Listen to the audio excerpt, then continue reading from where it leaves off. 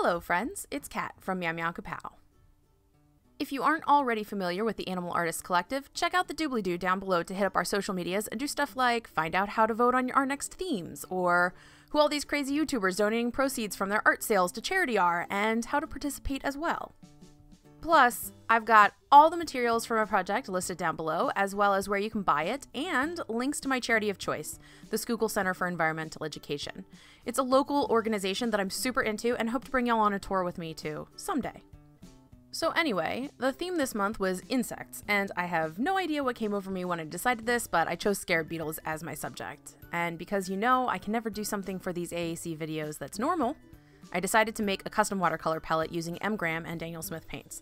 In fact, I chose to make 3 palettes, 1 for myself and 2 for sale. The only thing I really knew about scarabs is that they're widely used in Egyptian imagery, though I wasn't really sure what their purpose was. So the colors in the palettes themselves are inspired by Egyptian-themed pop culture as well as scarab beetles themselves. It turns out that scarabs cover a wide range of beetles that come in all kinds of gorgeous colors, including greens and blues and purples and sort of golden colors. So in addition to making sure that a glorious rainbow of mixes could be made with these paints, I also made sure to include a half pan of gold watercolor to stick with the theme. From what I've seen, gold is used pretty heavily in Egyptian works, but especially so when portraying these beetles. It turns out, because scarabs were often observed spontaneously rising from within the ground, they were thought to represent rebirth or regeneration, and therefore represent God. Specifically the sun god Ra, since the rising of the sun and the rising of the beetle were both seen as signifiers of life. This also means that scarabs were used in death rituals and imagery as well, because if you think about it, well, if you could pray to a bug that your loved ones be reborn safely, and knew in your heart of hearts that the scarab would protect their souls and guide it to the next life, wouldn't you embrace beetle statues and jewelry at funerals as well? Now, this is all well and good, but I have a very important and serious topic to discuss with you about scarab beetles today. Farts. You know, toots, past gas, cut cheese, booty bomb, rectal turbulence. Yeah, people, we're talking about flatulence today. You see, a couple of weird things lined up perfectly for me to make me think about bug farts for this video. Remember that first AAC project I did with the oysters from Alice in Wonderland? Remember that super secret environmental scientist that ended up being a guest to tell us all about brackish waters and why oyster populations indicate the health of an area? Stick with me for a second. So I was at PAX Unplugged, a yearly board game convention in Philly. By chance, one of my sisters was able to come as well, and we spent a large portion of the day just hanging out and talking about nonsense. It was great. One of the things that we talked about was that I had no idea what I was going to do for my upcoming AAC video, but that I was pretty sure I wanted to do something with scarabs, even though I knew nothing about them at all. I mean, half the fun of these is that I learn a bunch along the way. By chance, during a break in our conversation, she picked up her phone and just started laughing. That super secret environmental scientist of great glory is a family friend, and my sister happened upon an article that they had shared about whether or not bugs fart.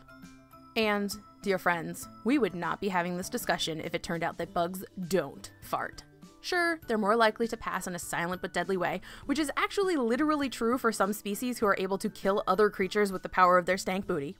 But quite a few species of insects do have the bacteria in their guts that we associate with flatulence. While probably the most famous fartin' bugs are apparently termites, scarab beetles are well-known contenders as well, which in my head is super giggle-worthy when you imagine just a couple of scarabs sitting around their living room watching a movie and pretending not to be the one who dealt it, but who certainly still smelt it. But it's also interesting when you consider that Egyptian symbolism of scarabs, being that they are related to death and life and now also farts, because when a body decomposes, it releases gases and stinks up a storm, just like scarabs. Although the jury is still out as to whether or not most bug farts actually stink, since they're so tiny in comparison to human toots that their scent is mostly undetectable. Also, as a related side note, scarab beetles covers a very broad grouping of different species of beetles, including the dung beetle, which, I mean, come on, guys, it's a poop beetle and we're talking about farts. How did I not know this all already? So yeah, I guess someone should write a follow-up book to Everybody Poops called Everybody Farts, Even Bugs. As for this project, it's a 3.5-inch square metal custom watercolor palette with 6 colors inside, including 5 from M. Graham and 1 from Daniel Smith. So if you've wanted to try M. Graham paints, this may be a good time to do so. The colors are quinacridone rose, quinacridone rust, Indian yellow, anthraquinone blue, cobalt violet, and iridescent gold. The only one that's from Daniel Smith is the gold, everything else is M-gram. I've also included a Kuretake water brush and little water reservoir, which both technically fit inside the palette tin itself, though you do have to squish the bottom portion of the bottle in since it can't be fully extended inside the tin. There's a little sliding pocket on the underside of the palette that has small swatches as well as mixing charts, so you're at least not flying blind with these colors. I personally love the shimmer that you get when you mix the gold in with the other colors, since it's a transparent gold that enhances other paints rather than covering them up. Also, I painted a cute little stylized scarab beetle for the tops of the tins using the colors included. Don't worry, both of the ones for sale have been totally untouched. That's actually why I made myself one, so I wouldn't be using or contaminating your paints. I used to be really precious about the cross-contamination of my paints, but then my desperation to just get the color on the page as quickly as possible whisked away all carefulness from me, and now most of my own personal palettes show signs of all the colors being intimately familiar with one another. Art has taught me a lot about fearlessness, I think, which may be a good thing. I used to think that my mistakes would kill me, so everything always had to be perfect, but maybe I've been carrying around a little scarab beetle in my soul, and I keep being reborn every time I think I finally met my maker. The little scarab painting itself has been sprayed pretty liberally and more than once with clear coat enamel, so it should be at least a little water resistant, though if you do end up taking this palette out and using it, I would expect for it to get dirty and well loved, and that's part of the joy of these things, I think, anyway. I don't know, where do you stand on the keeping things pristine versus letting them get a little trashed debate? I used to try to keep everything perfect, but eventually learned to embrace the chaos of the universe and accept that all scars just show how many adventures you've had and battles you've won, so it makes sense that a travel palette meant to leave and see the world may get a bit banged up. Oh yeah, if you've never tried rubber cement before, it's what I used to slap them scarabs onto this palette. That stuff is magic. I almost used my super glue instead, but then remembered that I had a bottle of rubber cement from back when I was a teacher, and not only is this stuff pretty inexpensive and lasts basically forever as long as you screw the lid on tight, it really does work like cement. You can stick pretty much anything together with it without it coming off, but also, if there's any residue that leaks out the side, you can easily clean it off. Like I said, magic!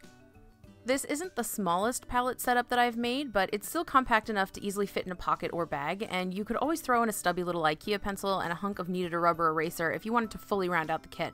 I'll also be throwing in a piece of wax paper on top of the paints themselves when shipping, since M-gram paints really do stay super juicy, and I don't want to risk them going all chaos before you're ready. Anyway, that's it for me, folks. If you're a fan of bug farts, Bubba, or general tomfoolery, then please consider throwing me and the other AAC artists a like and subscribe while you're here. Until I see you next time, I wish you peace, love, and poots.